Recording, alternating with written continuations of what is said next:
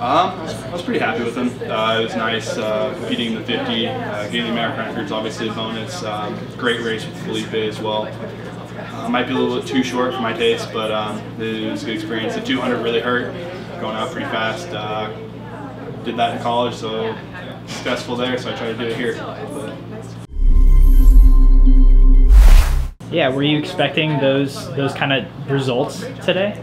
Yeah, I mean, I definitely wanted to go fast this meet. I mean, for the DC, this is probably the last short course meter meet, so kind of wanted to post some good times, just go from there and roll into Olympic trials. So a lot of tune-up. I mean, focusing solely on like some power breaststroke and short course meters until we kind of go into more long course training.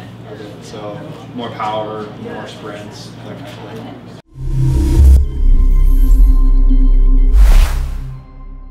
Just being able to race people that you don't really get to race too often. I mean, we see a bunch of the Americans at the Grand Prix and Pro Series, but being able to race in the international town is great. Like that's the first time I've ever raced Felipe, but he's a huge name in breaststroke, so it's just a good experience overall, I think, for everyone.